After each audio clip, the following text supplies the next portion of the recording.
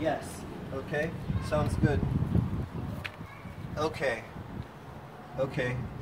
Gotcha. Okay, I'll give you a call back tomorrow. Thanks.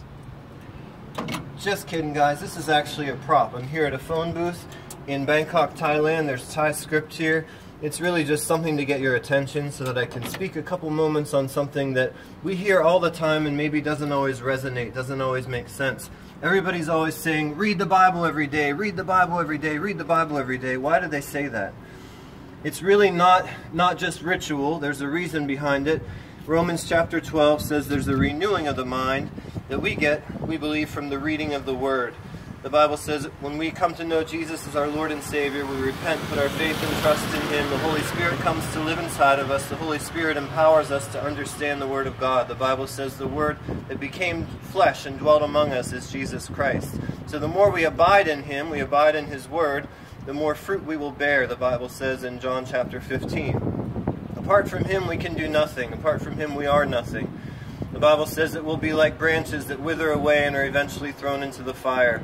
The Bible calls Jesus the bread of life. It says, he who comes to me will never hunger. He who believes in me will never thirst. The Bible calls Him the light of the world. It says that he who follows me will not walk in darkness but will have the light of life. And that to me is a big guarantee that if I wake up in the morning and I read the Bible and I pray, I'm talking to Jesus, hearing back from Him, and then I begin to walk in the Spirit of God, the Bible says that I will not satisfy the desires of the flesh if I walk in the Spirit. And that to me is a big, big promise and something that we can lean on. So it really boils down to, we follow Him daily, trust in the Lord with all your heart, lean not on your own understanding, in all your ways acknowledge Him and He will direct your paths.